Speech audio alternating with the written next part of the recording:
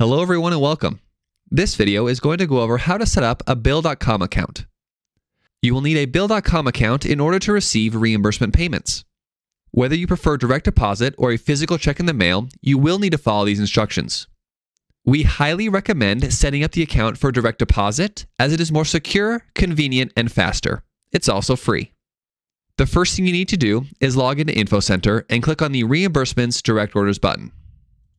Now click on the Submit Request for Reimbursement button, which will pull up the Request for Reimbursement form.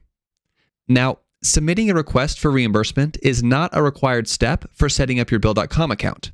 This is just where you'll go to initiate the process. Feel free to submit requests for reimbursement before your Bill.com account is set up. Just know that you won't be receiving any reimbursement payments until you've completed these steps. On this form, scroll down to where you'll see this first checkbox. Click the link on the words, "This form," which will take you to a Google form. This form will only need to be completed once per family. If you filled out this form last year and you haven't made any changes to your Bill.com account, then you do not need to fill it out this year.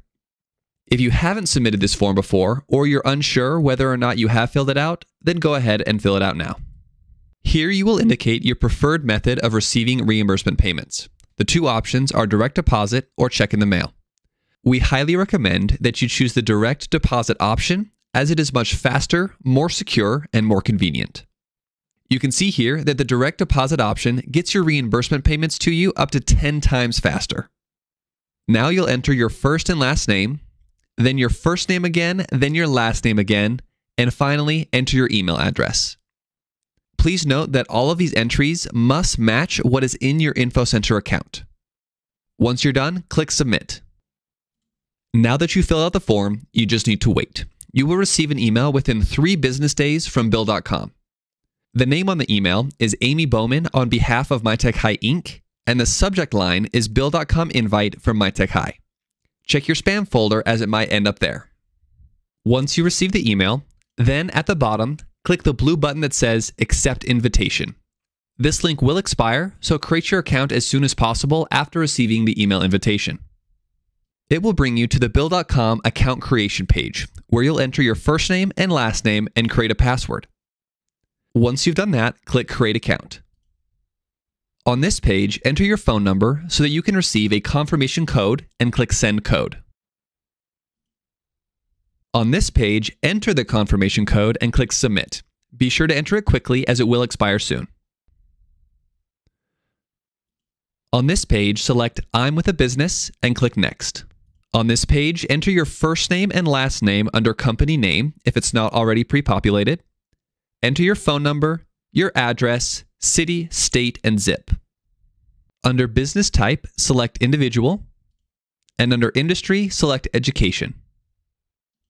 For accounting software, select I don't use accounting software all the way at the bottom. And click Next. On this page, enter your first and last name under company owner and enter your date of birth.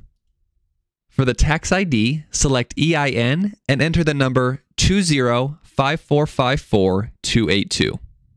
Once you're done, click Next. Okay, stop here for a second. If you prefer to receive a physical check in the mail for your reimbursement payments, then you're done. Just close the browser and you're good to go. If you prefer to receive a direct deposit, then continue by entering your bank information. This information is encrypted and it will help make receiving reimbursement payments quick, easy, and secure. Enter the routing number, the account holder name, and select the account type. Once you're done, click Save and Finish. And just so you know, MyTechHigh will never have access to your routing and account numbers. Sometimes there will be a page that asks you whether you want to create a paid account. You do not need to do this. You can continue with a free account only. Once you see this page here, you're good to go. Bill.com will make it seem like you need to send an invoice to MyTechHigh to complete your account setup or even to receive a payment, but you do not. In fact, MyTechHigh won't do anything with the invoices you send because we'll just send you the correct amount of money from the request for reimbursement form from InfoCenter anyway. Now all you have to do is submit some requests for reimbursement and you'll be able to receive the reimbursement payments.